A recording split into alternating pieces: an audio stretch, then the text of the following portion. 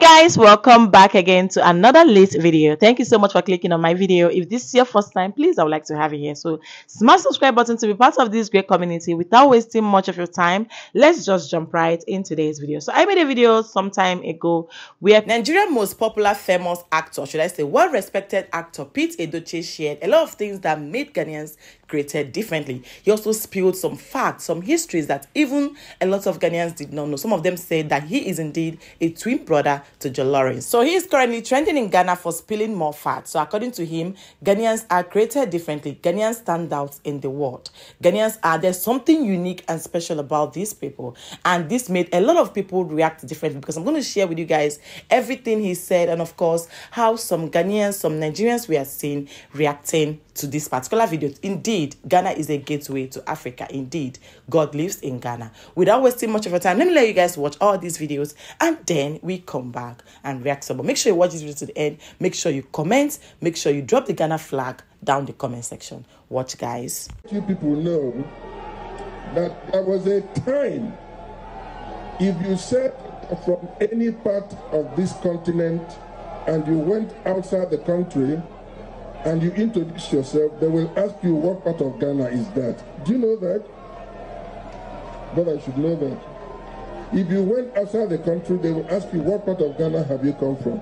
It is to tell you how popular Ghana was. Because then, if you saw a map of Ghana, you will see on that map of Ghana Kwame Nkrumah or Sajefo. And at that time, Nigerian was the director of sports. I thank all of you for this little opportunity to go back to history and to let you know that as Africa, we have contributed to the development of the outside world and our own continent. And I know that in due course, Africa will make more progress with what I am seeing here, because no other place qualifies to host this kind of occasion than Ghana. And to conclude, when Nasser was the president of Egypt and then Nkrumah was the president of Ghana, it was a question of black uniting with the white up there in the north, and the wife of Nkrumah was the daughter of Nasser. Ghana is a gateway to Africa. The Black Stars, we shine everywhere we go. A legend is speaking. Ghana is very grateful to you, sir. Where is Napo? I wish he can hear this. God of heaven is from Ghana. Wow, I really like this story of Peter. Hard truth. Ghana has lost its glory. Only a good leader can bring it back. Let you guys watch another video that is currently trending, where a man has actually come out to share with you guys the reason why Ghanaians are indeed fearless. These guys, even though they are calm, but they are the most brave people in the whole of Africa. Watch these videos, guys. You know where you at? What's going on? Oh, bro, what? Where you from? Ghana. Where? Look how this guy stand up and reacted on time. See, these Ghanaians, they are on guard. Don't say na church. You people have seen the evidence. These people, they are on guard. They don't get time for See, I know that Nigerians are sharp people, but we tend to overlook the Ghanaian sharpness because we think they are calm people. I'm telling you, somebody like me now, when I'm in Nigeria, they call me a Ghanaian. When I'm in Ghana, they call me Omo Nigeria, or they call me Oga. I'm telling you, you will see them sitting down. You see the way this guy just sit down first. Check out the video I'm stitching. See the way the guy just sit down first. Normal. When he sees things get heated, he move. Before you know, you don't catch this thing. Stop it. See, Ghana boys. Before you know, you don't catch hands. I'm telling you. And you will not see them beat you on your chest. Let me tell you something. My mother used to tell me, and my mother is a Ghanaian. My mother used to tell me that you don't tell somebody that you will slap them. Like, for instance, how we say in Nigeria, I will slap you. No, in Ghana, they don't do it like that. They will first slap you two. The third one is when they will say, I will slap you, so that you know how it will feel if they slap you. Don't fuck with these people. I'm telling you for real. If they want, see, they are calm. They hope you give them a good reason to be violent. That's just it. They really hope you do. And if you do, all the violence that they have been accumulating for the years, it will rain on you that day. Let me know your thoughts in the comments. The truth means that Ghanaians are way too smart. These guys are fast. You saw what happened. So initially, he was trying to bring a conversation within themselves. And before you know it, he acted as if he was breaking out gun. And this guy was fast enough to approach you. Some people start running. some cowards will start running. I don't want to mention names. Meanwhile, let me show you guys another video where a particular Nigerian guy shares his experience in Ghana. And according to him, whatever thing he saw wowed him. He has never seen this thing in Ghana before. This is to show you guys that Ghanaians are very neat people. Ghanaians are very peaceful people. He also shared the fact that ever since he came to Ghana from Nigeria, he has never seen a blackout, or should I say light out. Watch these videos. You get waiting I discover as I enter Ghana. As I discover that the thing is very fascinating. It's interesting to me. And I say, make I show you. Follow me. This is the one compound where last night I come to buy something.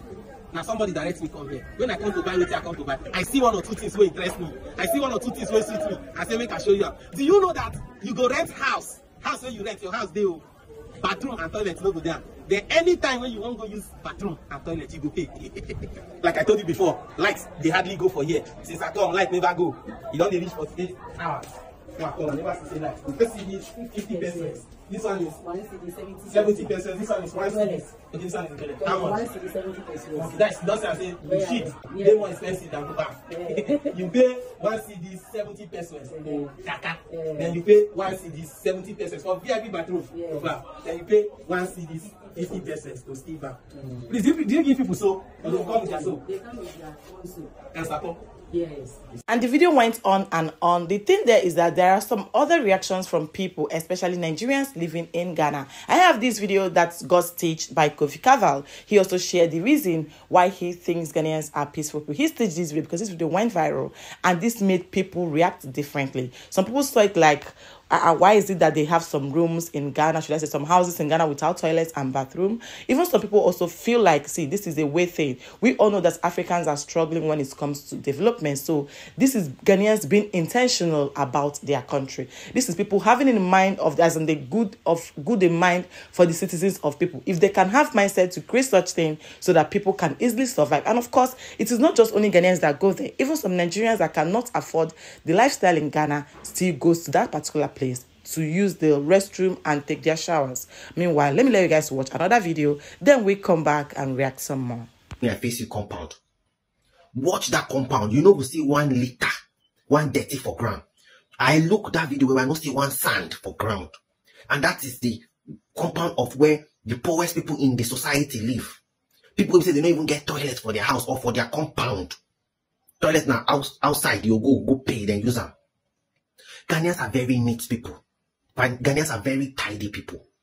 See that compound where we say money no they to enter.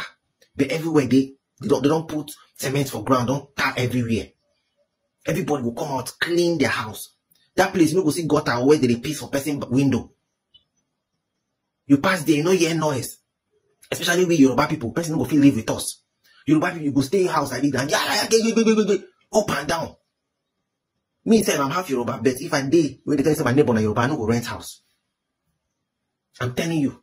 I know that there are some people like that in Ghana too, but I'm telling you that just go through that compound. You see that they even plant small trees, sit down. People will put plastic chairs outside their house, sit down.